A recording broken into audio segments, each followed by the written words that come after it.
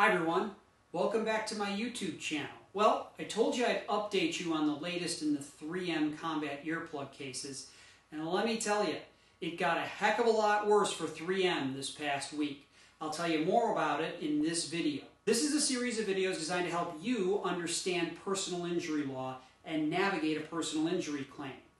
I do videos about injuries in car crashes, like this one, and I also cover various unsafe products, like this video right here.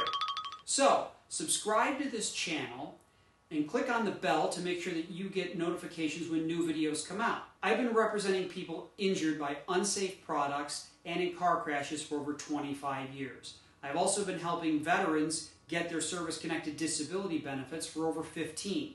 So I'm here to help keep you informed and help keep you safe.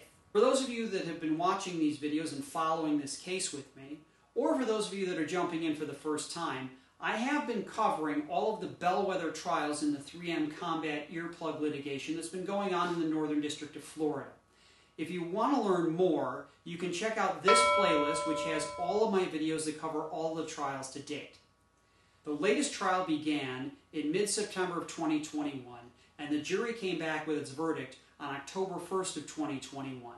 They came back with a verdict of $8.2 million in favor of Brandon Atkins, the veteran and plaintiff in this case, against 3M. This is the highest verdict to date of all the trials. Do you have any questions about the 3M combat earplug litigation, or do you have questions about personal injury law in general? Just leave them in the comments section below. I check all the time, and I'll be happy to answer your question. I started this video off by saying, it gets worse for 3M.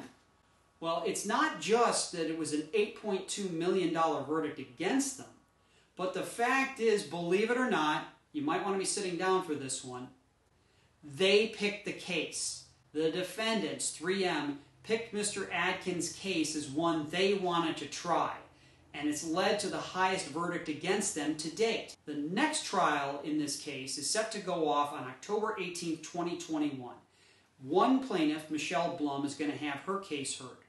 On November 1st of 2021, there are going to be two trials running simultaneously. There'll be another trial that starts on November 30th of 2021, and then three more in December of 2021. After that, in February of 2022, three plaintiffs are going to have their cases consolidated into one trial. Most of the questions from viewers involve, what is it going to take to get to that settlement point? When is 3M going to settle? When are the plaintiffs going to settle? How much is all this going to be worth? I think you have to watch this Blum trial very closely. I suspect that, assuming that there is another $1 million or more plaintiff's verdict, at that point, 3M is probably going to want to suspend or adjourn the other scheduled trials and start to come to the table.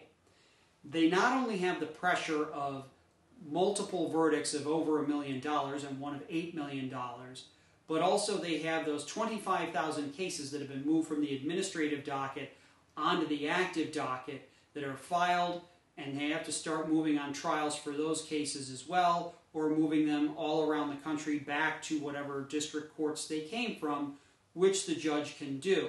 So the judge, M. Casey Rogers, has been putting a lot of pressure on the defendant in this case to settle. The plaintiffs are very happy with the trial schedule and moving cases to trial and getting them off of the administrative docket, for the reasons that I've outlined here, that they think it's going to benefit them and push 3M into that settlement posture.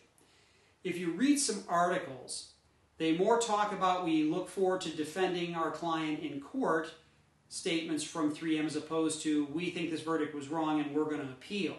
So you're starting to see a little bit of shift in tone, but again, watch that Blum trial very closely, because I think at that point, if you see another verdict, 3M is going to have to come to the table. They're going to have to try to do something that's going to save themselves from 200 to 250,000 of these trials all around the country, potentially ending up in massive verdicts against them.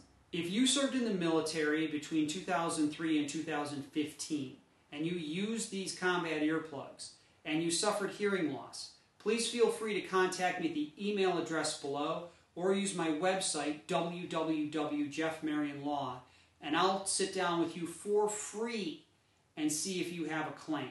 I want to thank you for taking time to watch this video. If you found it helpful, please click on the like button and share it in your social media circles. Also, remember to subscribe to the channel and click on that bell to make sure that you get notifications when new videos come out.